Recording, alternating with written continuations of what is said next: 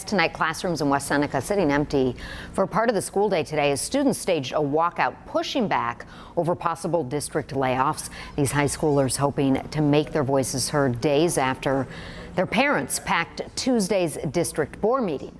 It was at that meeting that the interim superintendent revealed how many jobs may be on the line. He says more than 30 teachers and 17 support staff could be in jeopardy.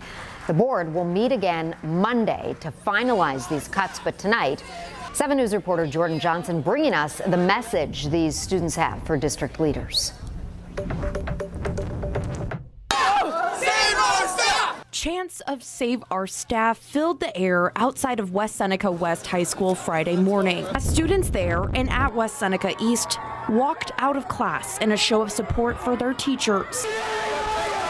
This protest comes 3 days after interim superintendent Jeffrey Raby announced plans to lay off dozens of staff members in the district to close a nearly $5 million budget gap. Hearing about this made me really upset. I mean, this is people's livelihoods that we're talking about here. Honestly, really sad, and we really don't want to see them go. We love them. We want them to stay. At Tuesday's school board meeting, Raby announced 47.5 positions would be cut through layoffs and not filling open positions. Pandemic grants to schools across the country expire at the end of the year, forcing schools like West Seneca to dip into surplus funds. Permanent substitute teacher Emma Taylor says she's worried for her future. It's absolutely heartbreaking as someone who is pursuing a career in education every day. I went to West, so some of these teachers have inspired me to become a teacher. While West Seneca's struggles are serious, the financial picture in more than a dozen other districts is even worse. A fiscal stress report from the state comptroller's office lists 2 districts in western New York as susceptible to fiscal stress: Evans Brandt or Lakeshore Central School District and Hamburg.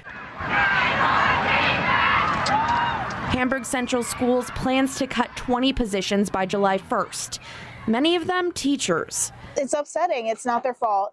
We see it every day that it's all over. It's Hamburg. It's all these places around here. That it's going to be more and more schools that are probably popping up around Western New York. So, I mean, we're hoping that that's not the case. We're hoping that seeing the student support, staff support makes some kind of difference, some kind of change. West Seneca's budget is not final. There will be another hearing on Tuesday. West Seneca residents will vote on that budget May 21st. I reached out to the school district and they told me this: we understand the students' concerns. It is with students in mind that we formed our draft budget. There will be approximately 19 teaching layoffs and approximately 10 non-teaching layoffs. We will remain fiscally responsible and maintain our pre-COVID array of programs and opportunities for our students. The district announced Friday it will introduce its new superintendent at a special Board of Education meeting on Monday. We're a voice for West Seneca. Jordan Johnson, 7 News.